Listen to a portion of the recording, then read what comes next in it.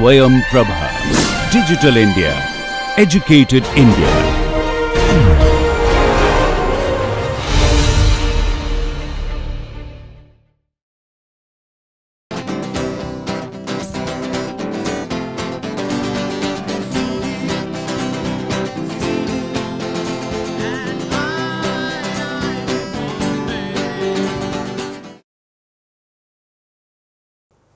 Welcome to the MOOC course on Interactomics.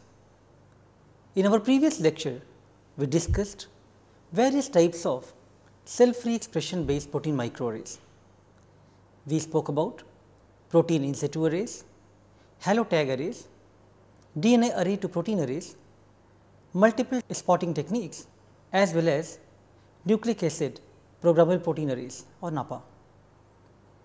Although each one of these techniques offers several unique advantages, but NAPPA approach has proved to overcome many practical limitations and it is being applied to generate high density arrays. In today's lecture, we will talk about generating protein microarrays using NAPPA chemistry. As you can see in the figure, you have a microarray slide and each feature highlighted in the expanded view contain 4 features. One of this is the cDNA containing GST tag. Then you have bovine serum albumin BSA protein, capture antibody such as anti-GST and BS3 cross-linker. In the NAPPA approach, plasmids encoding the target protein are fused with an affinity tag and those are fixed to the array surface. The array surface is activated by addition of cell-free expression system. The cell-free expression system have eased the path of fabricating arrays and have been widely commercialized from different manufacturers such as Promega, Thermo Fisher, New England Biolabs, Takara Clone Tech, etc. The cell extracts of wheat germ cells, rabbit reticulocyte lysate, E. coli cells and insect cells have shown great promise for in vitro in translating proteins from the template DNA. Rabbit reticulocyte lysate or HeLa cell lysates are particularly preferred for eukaryotic mammalian protein expression. HeLa cell lysates have shown to less variability from batch to batch as compared to rabbit reticulocyte lysates. This is because the cell lysate comes from an established cell line which is likely to be more consistent as compared to coming from the animal model. And therefore, the HeLa cell lysate protein expression provides very regular protein expression performance and less variability from batches. The target proteins are expressed and immobilized in situ and they are detected by a universal anti-tag antibody in NAPPA chemistry. In this slide, the GST tag and anti-GST antibody are shown. So, if you have a GST tag, you can use an anti-GST antibody. If you have flag tag, you can use anti-flag antibody. If you have MIC tag, you can use anti-MIC antibody. These universal tag strategies can work out depending on the tag you use as well as the corresponding antibody pair. Based on the overview of different types of protein microarray platforms and cell-free expression based systems from our previous lecture, we will now focus on how to make protein microarrays by using NAPPA approach. We will go through with a stepwise workflow of monitoring various parameters. This includes steps like cloning and plasmid preparation, which will be discussed in this lecture, as well as amino acyl silane coating of the glass slide, printing parameters, which will be discussed in next lecture.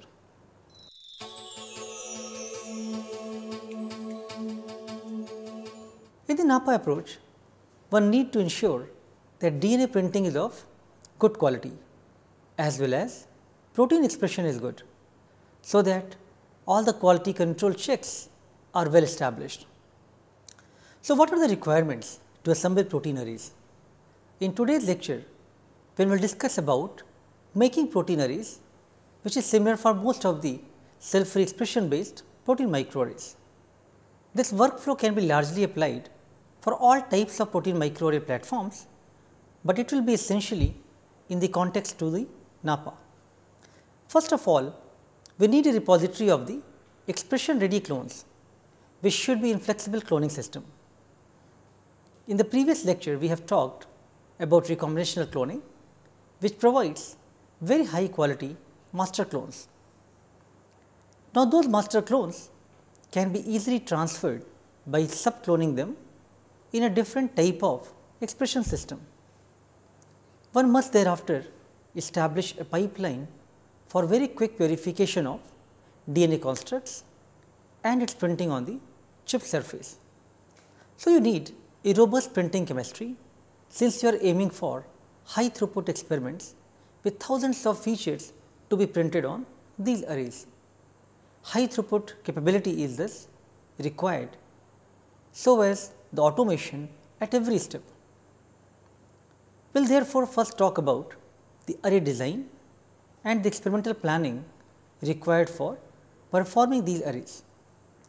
So, unlike other proteomic techniques, where one starts with unknown things to identify the protein by using mass spectrometry, in protein microarray, scientists are already aware what type of contents are printed on the chip surface to start with, and those contents have to be very well planned along with control features. If you have a specific objective in mind, for example, you want to study protein-protein interactions, you need to have some good positive controls for the protein interactors as well as some negative controls to rule out the false positives. You want to identify some biomarkers, for example, you are looking for serum screening. You need to have some good control spots such as human IgG or mouse IgG. Thus, a lot of thought process goes in designing the experiments for the microarrays as opposed to what one does in other type of proteomic technologies. What type of surface one need to select, what printing chemistry one need to use are different questions which are always in mind of microarray researchers. Since we are talking about the cell-free expression based system, you need DNA to start with. So, how to express those and construct those clones are other considerations. Once you have done the culturing of clones, now you need to concentrate on DNA preparation. Almost all the molecular biology laboratories perform these experiments on routine basis, and it is very straightforward to do the DNA extraction. However, when we talk about doing the experiments in high throughput, then it poses several challenges, because quality of all your features have to be good. So, various type of quality controls and various observations one need to keep in mind for doing the even simple experiments like DNA purification and concentration. Once your DNA is prepared, then you need to mix it with proper printing mix. In this case, we are talking about NAPPA arrays. So, we need to have those components which are required to make the protein by cDNA. To ensure the printing quality is good and various type of quality control checks are required. So, to overview the experimental planning, one must design the arrays, establish the features to be printed on the array surface. One must design these experiments thoughtfully, establish the features which are going to be printed on these arrays, what type of chemistry needs to be selected, how to purify the DNA, and once you have the slide functionally ready along with the DNA in the printing mix, then all you need to do print those in large number of slides for various applications.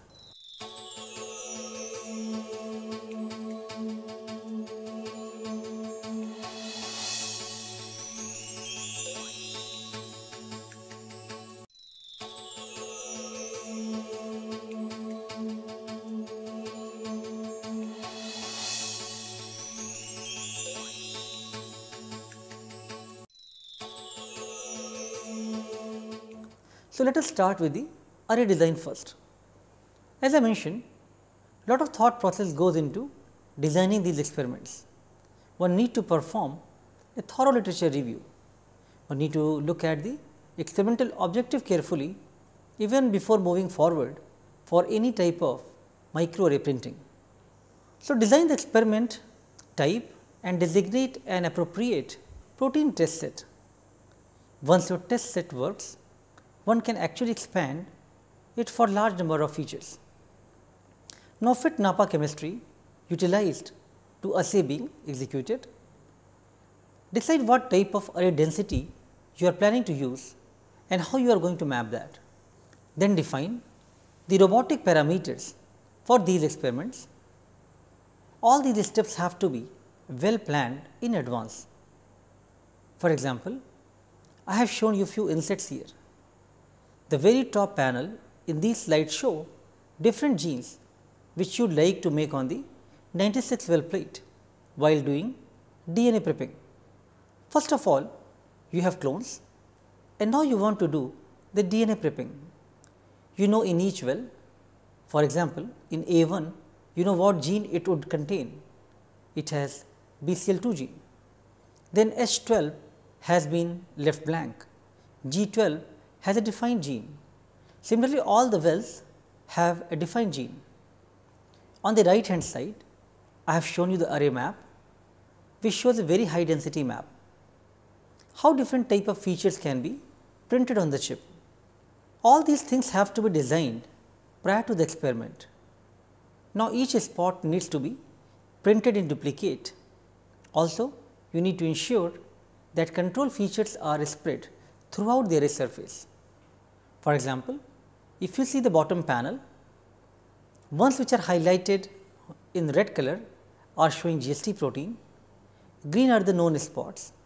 So, these spots are printed in duplicates and they are spread on the array surface, not adjacent to each other, so that you can look up the duplicate results and ensure that there is no spillage issues or spreading on the neighboring spots. This is expanded view here of a 6 by 6 spots per block. These are small blocks and obviously on the bigger array you have several features. The yellow ones show the genes and green one shows the control features. So, for example, here one can use 4 different type of control features: no spot, no DNA control, a mouse IgG, a known gene, GST protein, human IgG, etc. It all depends on the objective of your experiment, and then suitable controls can be incorporated in the array map.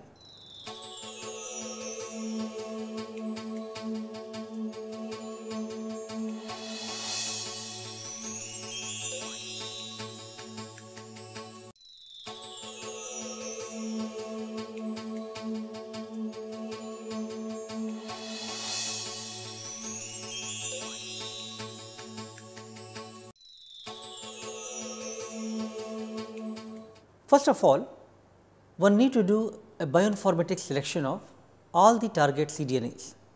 If you are focusing on a particular cancer or a particular disease, obviously you have to think about all those genes which are relevant for that disease, as well as different type of control features which could be a marker for that given disease.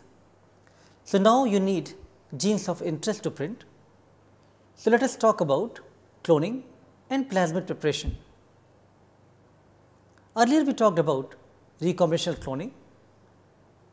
Now, researchers have started creating cDNA repositories using recombinational cloning, which allows for the rapid transfer of DNA fragments from one vector to another in frame and without any mutation.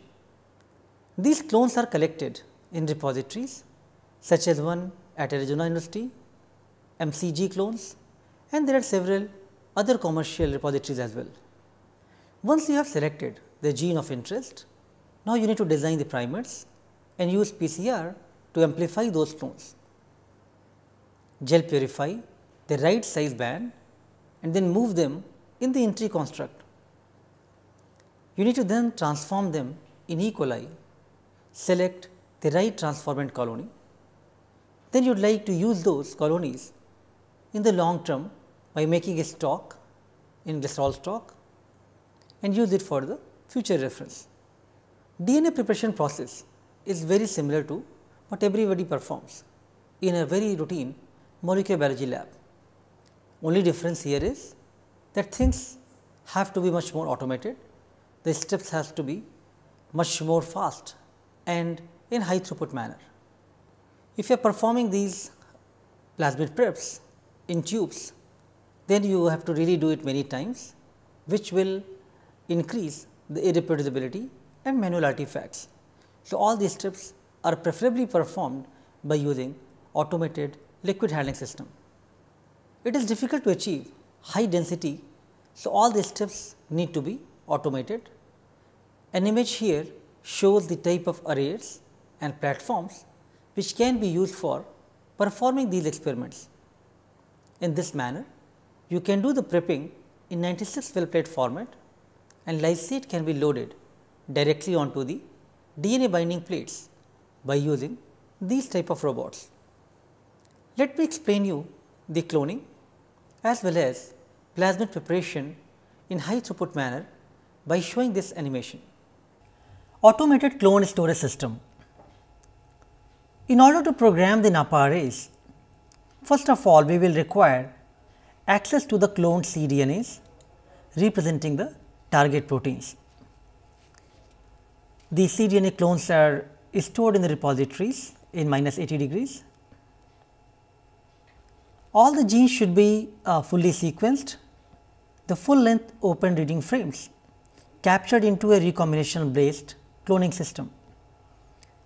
Genes of interest can be easily transferred into any expression vector by simply adding the appropriate recombinational enzymes.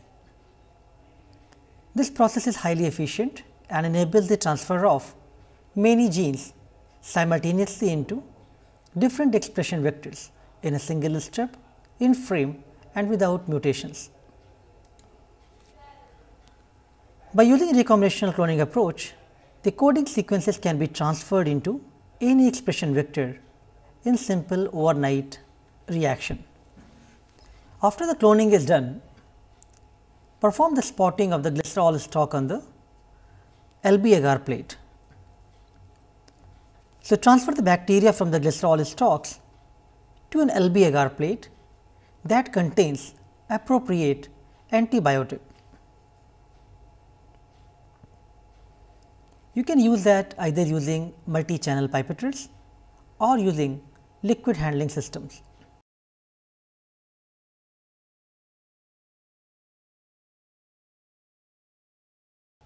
It is preferred to do this in 96 well plate format, so that you can avoid any mislabeling of the samples.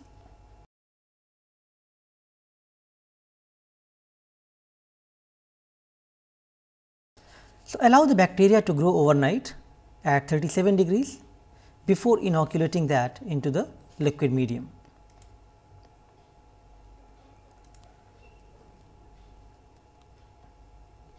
So, as shown here, you can use a multi-channel pipetter or you can also use the liquid handling system. So, first of all you need to prepare the culture blocks and add the liquid broth in 96 well plate format.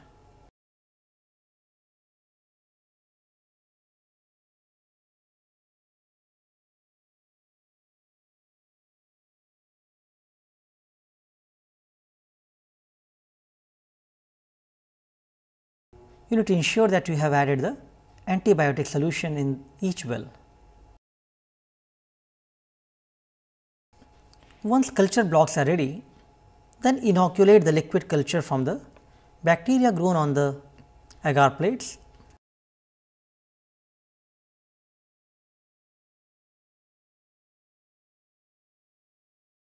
Similarly, you can fill all the wells. Now, then cover the deep well block with a permeable seal.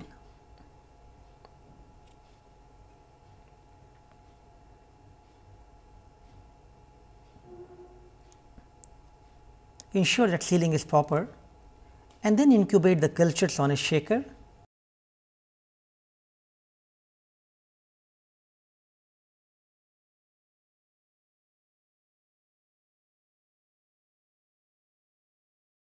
You can grow the culture at 37 degrees at 300 rpm. Ensure that shaking is uniform.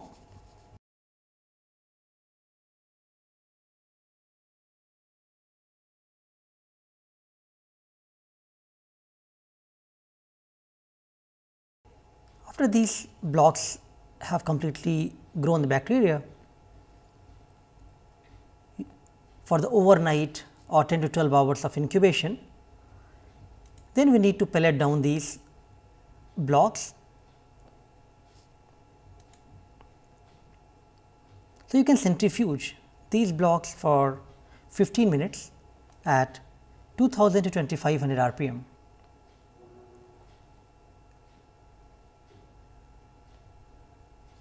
While doing centrifugation, ensure that centrifuge is balanced.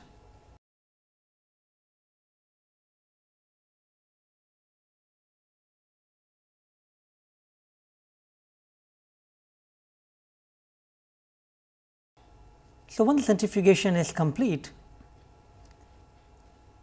then the bacterial pellet will be in the well, and then you need to remove the supernatant.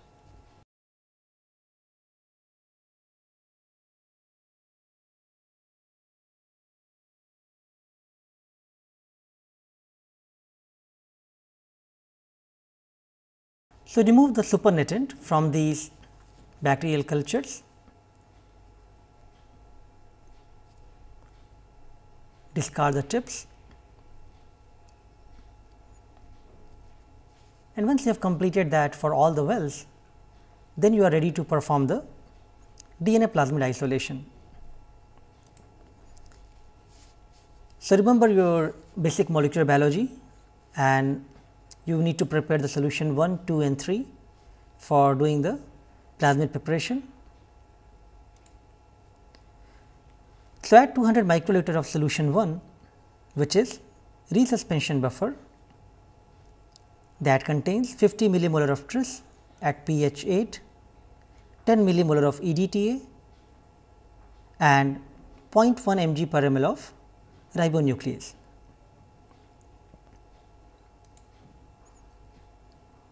So, you need to add the resuspension buffer around 200 microliter to each well.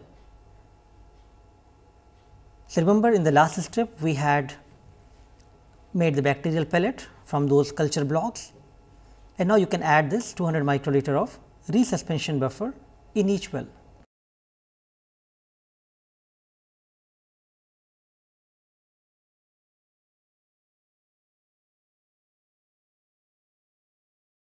After adding the solution, then you can close the plate by adding a cover slip. Once the seal is placed, then you need to vortex it. One can also do it by pipetting up and down or doing the vortexing few times.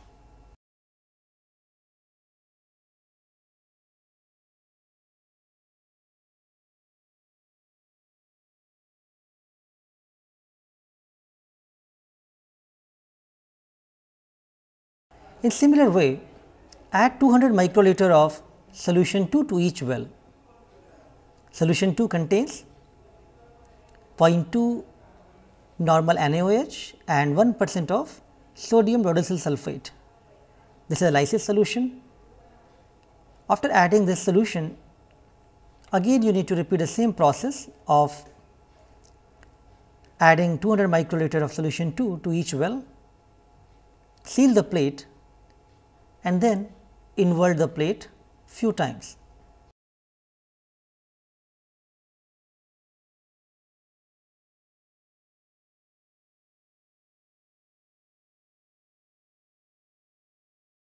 Once solution 2 is added, make sure that you invert the plate few times.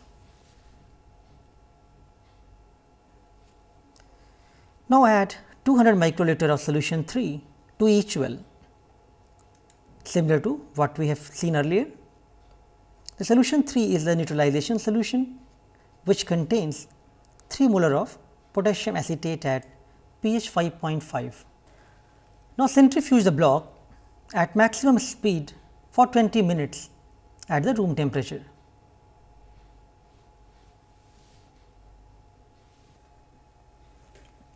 Once centrifugation is complete, then you need to discard these supernatant by dumping the block over a waste container.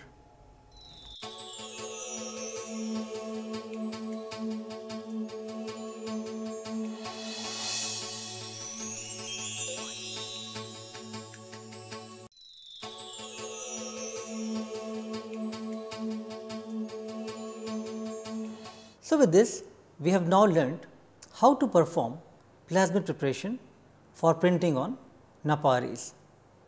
This should serve as the primary template for protein production. In the next lecture, we will learn further as to how to fabricate the surface of these chips, print arrays and express pure proteins for the functional protein assays. Thank you.